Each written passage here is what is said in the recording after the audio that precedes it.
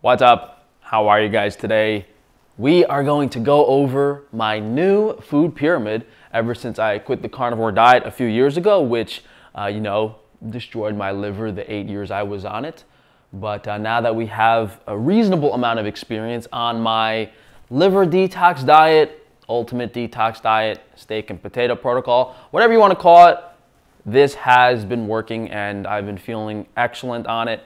And we've done some Dave eatings. I've showed you guys what I'm having now, but this is kind of laying it all out there. So we'll explain why I'm eating certain things, what I can eat, the frequency of eating those things, and then we'll go into cheat meals and that type of stuff towards the end.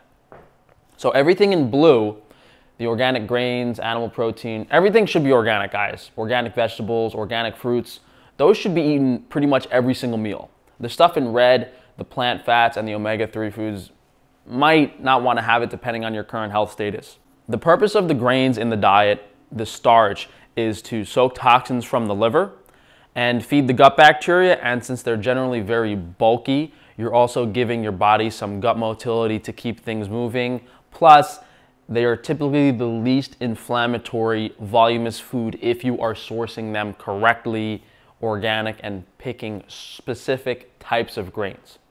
Animal protein, you're getting your nutrients, really, for your cellular health, the amino acids, the protein, some minerals, cholesterol, the high quality saturated fats. Animal protein is the bulk of the nutrition of this diet. The fibrous vegetables are adding, some more concentrated fiber, some gut motility because things like shiitake mushrooms and onions do have a decent amount of volume per calorie, and just some flavor and some variety. But the main difference between the vegetables and the grains is obviously the caloric density, and the amount of fiber that occurs in things like beans is substantially higher. The white fruits, light fruits, pears, apples, pineapple, kind of for enjoyment.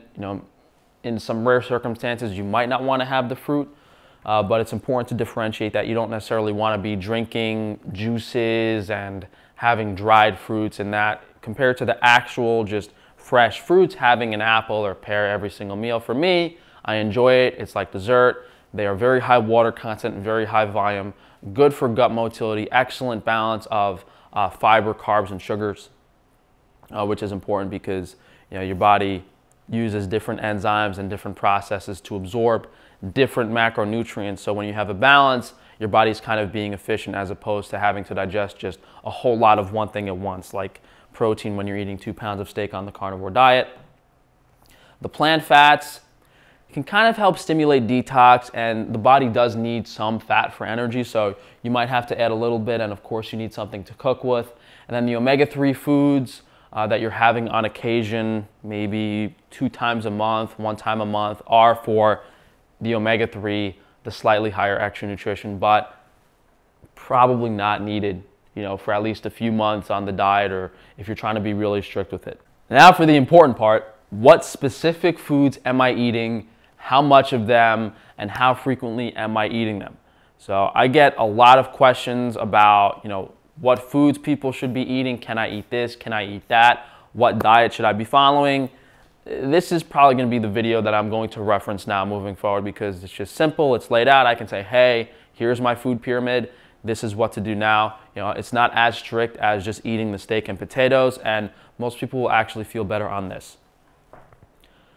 So we have white potatoes peeled, sourdough bread made with organic white flour and preferably filtered mineral water, glass bottle mineral water. We have Italian barley. All barley should be fine. I just like the Italian better. Steel cut oats, udon noodles made from white flour, white quinoa. So those 6 are what I've been eating a lot of and what I feel really good on. Having white rice once or twice a week, maybe not that bad as long as you sleep well. There is an arsenic concern. White corn is okay. Not a lot of white corn products. Like usually the tortilla chips are fried in seed oils, which you definitely don't want. But you can make your own tortillas from white corn flour. Cream of buckwheat is okay. I don't really eat it that much. It's not that high in fiber, but you can add variety for breakfast. And you want grains every single meal. And I would say between 200 grams and 500 grams is acceptable depending on your body weight and your appetite and your activity level. And in freedom units and American units, that would be about half of a pound to a pound and a half of carbs per meal. I'm probably usually eating around a pound, sometimes less. So it really is the bulk of the diet. And as I said earlier, everything needs to be organic. The reason for that is because a lot of the pesticides, the agrochemicals, fungicides, insecticides, glyphosate, all the stuff they spray on the crops will inhibit your liver function to some degree. So some people might be able to get away with a little bit of non-organic food, but we have a video on explaining why organic is good and then going into detail about what they can and can't use. So that's very, very, very significant, especially for the grains. Not as big of a deal for the animal protein, which I have with every meal. Sometimes for breakfast, I will just have some oatmeal, but you do want to have between 4 to 8 ounces, 120 to 220 grams of animal protein. And especially at the start, maybe try to keep it lower, or if you could tolerate more, if you're really physically active or bodybuilding, then you can increase it a little bit. Specifically, lean red meat. Grass-fed or organic beef are both fine. Try to keep the fat content low. If you do want to have some variety, I think iberical pork is acceptable. There's a lot of issues with chicken from an allergen perspective, so I do shy away from chicken. And you could also have lean white fish like cod or halibut. There's definitely a pollution concern with those fish, but going to a restaurant, that type of stuff, you could try it. The pros of having lean white fish are that it's not as high in iron. I mean, basically has no iron because it's white fish, which is a lot easier on the liver. The trade-off is, you have the ocean pollution concerns. So, hey, maybe I'll try some cod for a week or two straight, but in like really, really severe liver damage or gut microbiome imbalances, the white fish might actually be a safer bet than the red meat in many cases, because your body's not absorbing that iron or digesting it that well. The gut bacteria is just going to kind of go crazy with it. Moving on to the fibrous vegetables, and I guess beans are kind of a legume, but we're basically talking about the non-grain, non-animal protein kind of savory foods that you would have in the diet. Cannellini beans, very important. Definitely want to have the extra fiber every single day in at least 1 or 2 meals.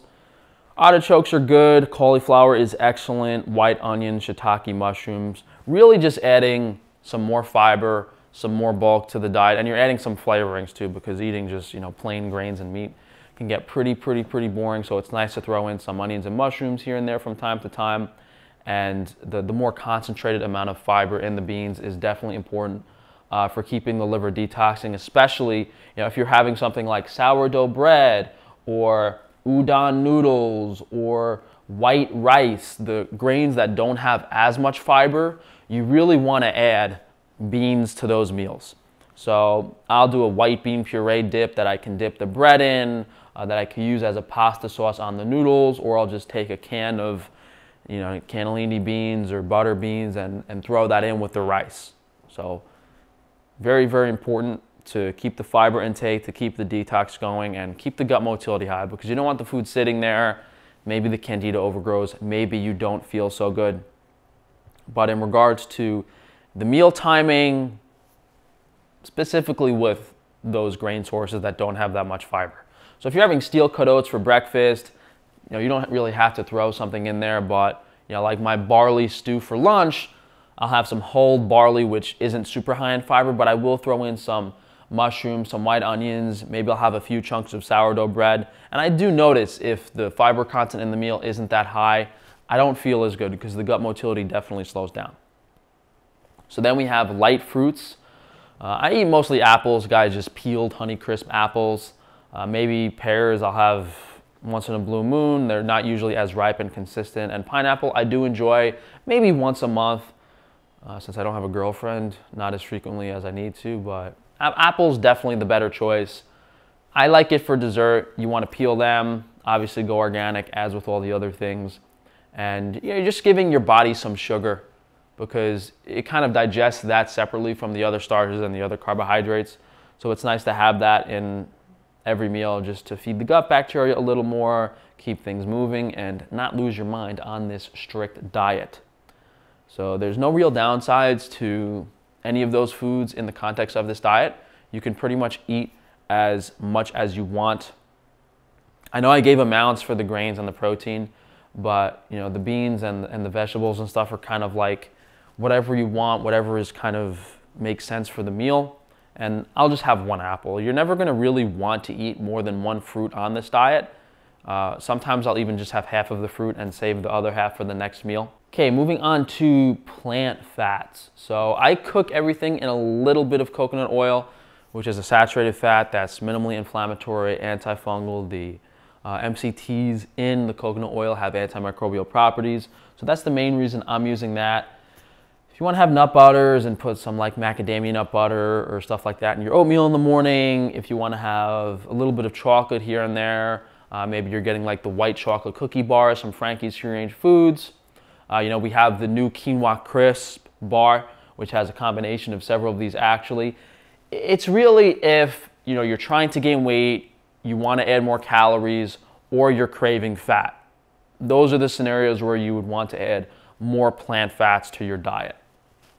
The saturated fats, the meat, all that stuff can kind of stimulate the liver to release more bile as well as increased reabsorption of nutrients. So that's why we focus more on the plant fats with this diet. Yeah, so right now I'm basically putting a small amount of coconut oil in each of my meals, whether it's like 1 or 2 teaspoons in the oatmeal or in the barley stew or in the udon noodle pasta. Sometimes for breakfast I will do some nut butter in the oatmeal, but I still want to keep the fat content pretty low because just the small amount of fat that naturally occurs in all of these foods, like even oats have some fat, that is typically enough to stimulate the liver detox, and you definitely don't want to exceed that. We'll talk about that in the cheat meal in a little bit. Then we have omega-3 foods. You know, maybe once every week or two when I have some fresh bread hot out of the oven, I do like having some caviar with it. Egg yolks are good too. I'll like go to a restaurant and have some steak tartare for an egg yolk, just to make sure I'm getting the highly available omega-3. It's not really necessary more than once or twice a month. It's not something you want to really focus on.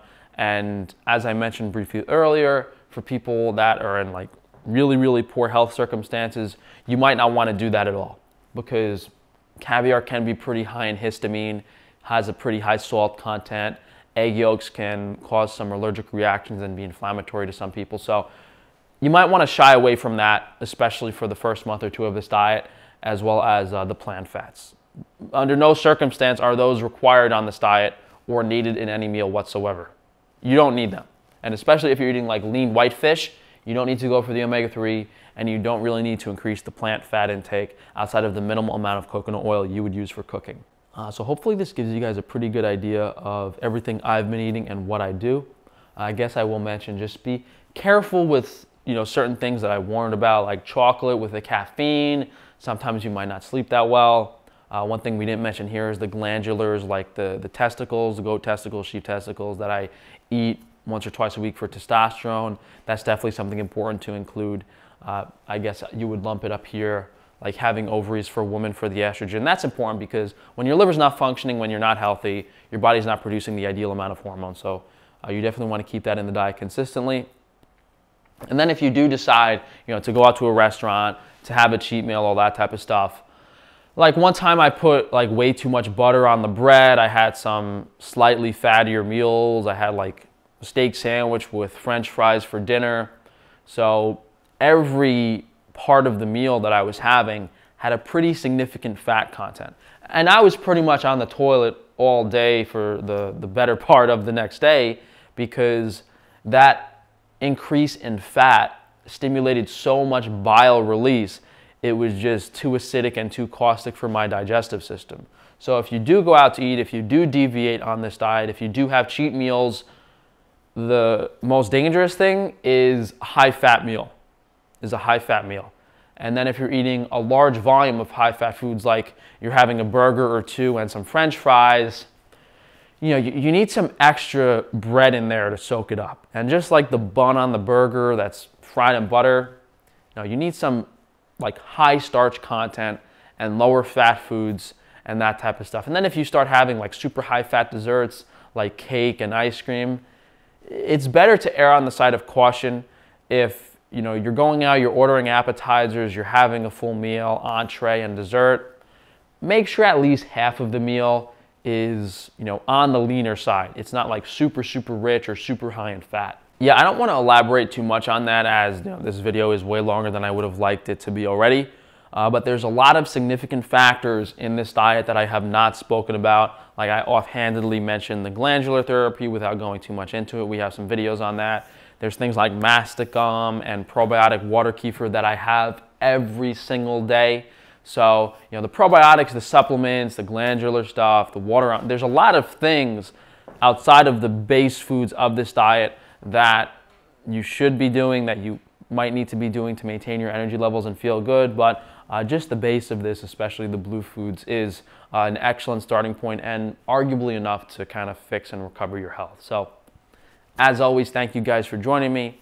If you want to go to frank-stefano.com, you will see all of my interesting businesses where you will find health products related to this. We have some grains on my Amazon shop. Of course, the animal protein and stuff like collagen broth is on Frankie's Free Range Meat. We even have some artichokes now available on Frankie's Free Range Food. So definitely check out all the websites, guys. But as usual, please drop a like on the video, leave a comment down below. Make sure to subscribe and check that notification bell. And I'll see you guys soon.